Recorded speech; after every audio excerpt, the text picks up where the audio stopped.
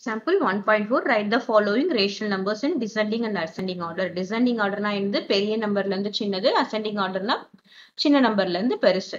First நம்ம என்ன பண்ணலாம், எல்லாமே எது கொடுத்திருக்காங்க, நெகட்டிவ் வேல்யூ கொடுத்திருக்காங்க. டினாமினேட்டர்ல எந்த நெகட்டிவ் வேல்யூ எழுதாம நம்ம எல்லாமே நியூமரேட்டர்ல எழுதிக்கலாம். என்னது -3/5, அதுக்கப்புறம் -7/10, அதுக்கப்புறம் -15/20, அதுக்கப்புறம் என்ன போட்டிருக்காங்க -14/30, அதுக்கப்புறம் -8/15. ஓகே, சோ எல்லாமே நம்ம நியூமரேட்டர்ல எழுதிட்டோம். இப்போ டினாமினேட்டர்ல இருக்கிறது ஈக்குவலண்டா டேர்மா மாத்துறதுக்காக நம்ம என்ன பண்ணணும், எல்சிஎம் எடுக்கணும். சோ 5, 10, 20, 30, 15 இதுக்கு எல்லாத்துக்கும் நம்ம எல்சிஎம் எடுக்க போறோம். இப்போ 5 ஆல டிவைட் பண்ணா என்ன வரும், 1 5 is 5, 2 5s are 10, 4 5s are 20, இங்க 6 5s are 30, இங்க 3 5s are 15.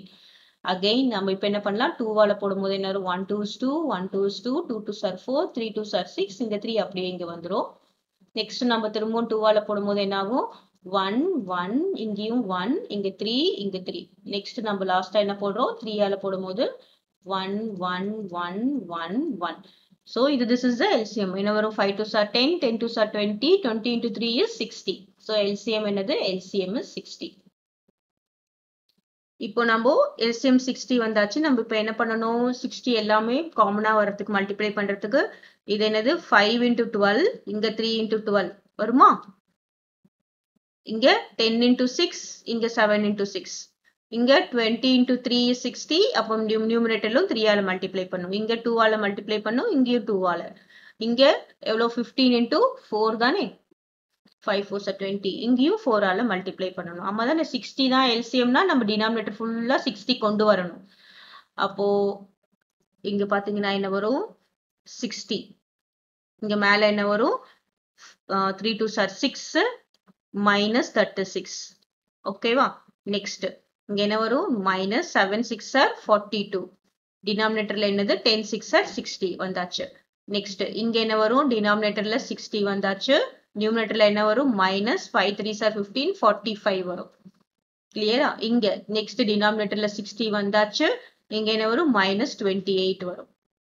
இங்க டினாமினேட்டர்ல 5 4s are 20, ரிமைண்டர் 260 வந்தாச்சு. இங்க என்ன வரும், -32 வரும். இப்போ டினாமினேட்டர் எல்லாமே ஈக்குவல். நம்ம என்ன பண்ணணும், நியூமரேட்டர் மட்டும் கம்பேர் பண்ண போறோம். நியூமரேட்டர்ல என்னென்ன இருக்கு, -36.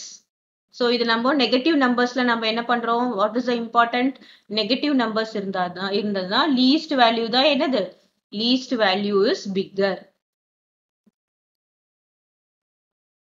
ஆமா தானே. அப்போ நமக்கு இதுல எது லீஸ்ட் வேல்யூ அப்படின்னு பார்த்தோம்னா, எது லீஸ்ட் வேல்யூ, -32 தான் லீஸ்ட் வேல்யூ. அப்போ -32 தான் பெருசு. அதுக்கப்புறம் -32 எழுதிட்டோம். அதுக்கப்புறம் என்ன வரும், -36 வருமா.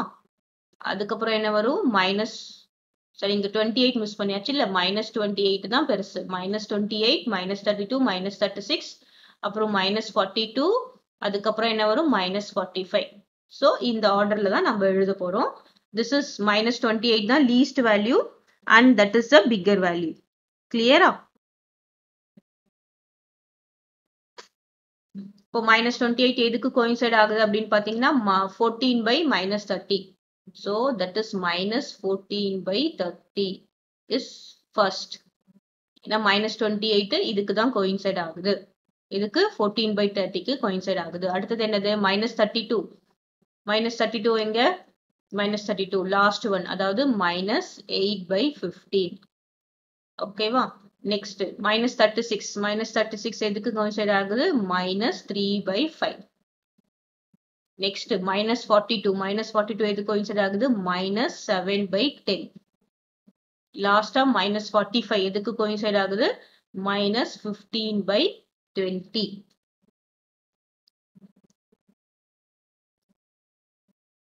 So this is descending order.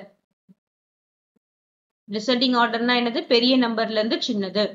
இங்க நமக்கு நெகட்டிவ் வேல்யூ எது சின்னதா இருக்கோ அதுதான் பெரிய நம்பர். கிளியரா. -36. This is descending order.